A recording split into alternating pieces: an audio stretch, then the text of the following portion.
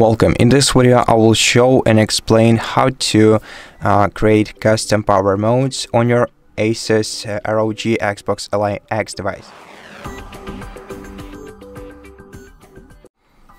In order to do so, you're gonna have to open the Armory Crate application on your device, or Armory Crate SE. To do so, press the Xbox icon, then select Armory Crate on the bar right here, and then wait for this application to open. Once it opens, you're gonna have to tap the gear icon in the top left corner of the screen to open the settings menu, then go to performance menu, and here you have three different standard modes. Now briefly explaining them, the silent mode will limit your CPU and GPU power and will reduce the noise levels of your fans in order to basically make your device as cool, as quiet as possible. Now the performance mode balances performance, temperature, and fan speed. Turbo mode maximizes the power to CPU and GPU for high performance. So basically, this is the mode that is. You should preferably use this mode with the charging cable plugged into your device to minimize your battery wear. In the Windows mode that is also present right here will simply transfer your Windows settings to this device, and it will apply it apply them on it. And also you have the manual mode right here. Once you enter it, tap OK. And now let's create a new custom mode by tapping this three dot icon in the on the right side and select Create New.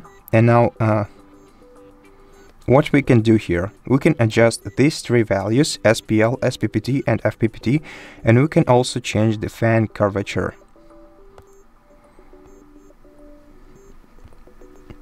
Let's start with these three values. What do they mean? So SPL, or what is SPL? It's a sustained power limit. So it's basically the basic power limit that your device applies. Uses for long-term power sustaining, and basically that's the limit, that's the threshold for your device's basic CPU and GPU performance. This SPPT level is the short period slow package power tracking. It's what's this abbreviation means, and it's basically the power threshold that your device reaches for about 30 seconds to 2 minutes for a mid-term boost power window.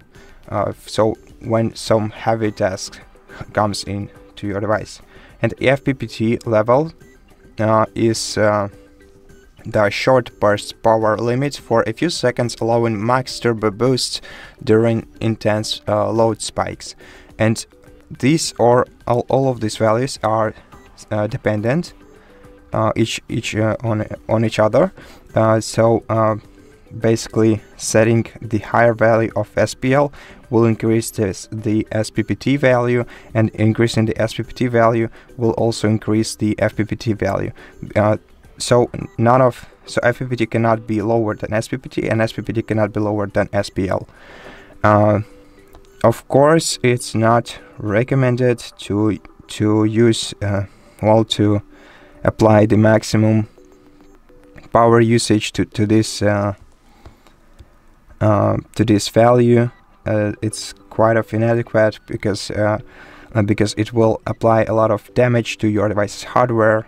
So I would say that the thresholds, the upper thresholds, because I don't think that there is something like a low bottom threshold, would be 20 watts for SPL, then the 25 watts for SPPT, and 30 watts for FPPT.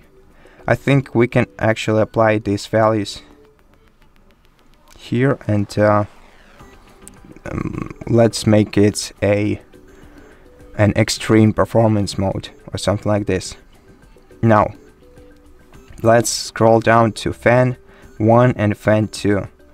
Now how does this work? So we have fan 1 and fan 2, and the difference between them are that the fan 1 is the primary fan, which cools your device's CPU, and fan 2 is the complementary one, which cools your device's GPU and enables airflow throughout your device. Therefore, values for them are well, the curvature for them is quite different. But basically, we have two axes here. We have the speed of the fan in percentage, and we have the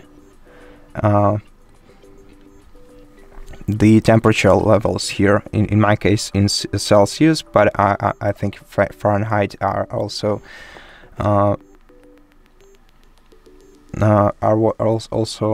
present on the I don't know, on the American version of this application, though I'm not sure. Maybe the American one also uses Celsius actually. So basically, to briefly explain how this works, you increase the fan speed for some specific temperature on your device by moving these dots you see on the curvature.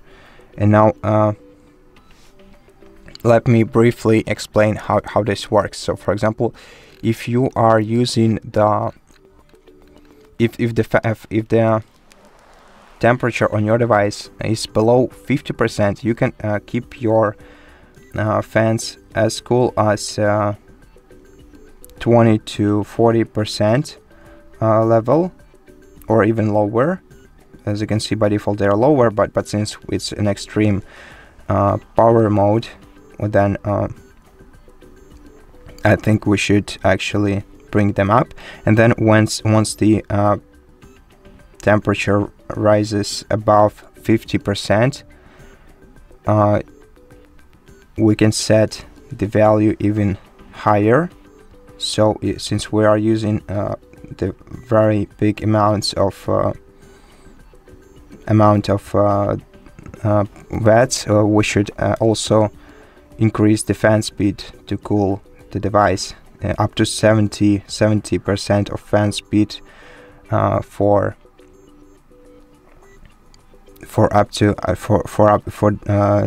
60 to 90 Celsius. So we can make it look somewhat like this, and then we can I think I make it too high at this point. And then once the device reaches the 90 Celsius, we can basically enable the maximum speed. But if you don't want your device to be too loud, then of course apply the adequate amount of fan speed to your devices, to your SPL, SPPT, and FPPT levels.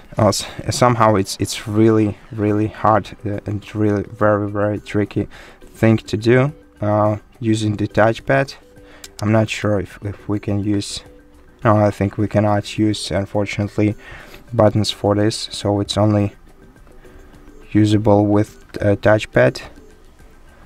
So let's set it to somewhat like this. Now we can actually keep the static fan speed after 90 degrees, and then the second fan we can apply slightly lower values to the second fan, since it's only used to apply to reduce the temperature of the GPU, which doesn't get too hot, and normally, and it also enables airflow. So if we set these values too high, then it will probably make the device way too loud. I wish I was more or less clumsy with this thing, but yeah, basically that's how you do it. You just move the dots to apply the right temperature levels, they apply the right fan speed levels.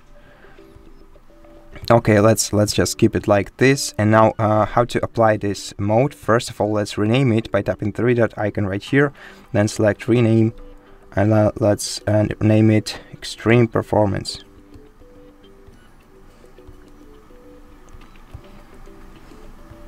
Oh, great.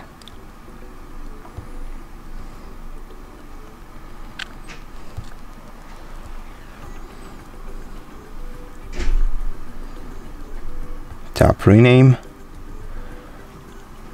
and then tap apply, then tap yes, and now the extreme performance mode is applied, and now you can play even more demanding games on your device.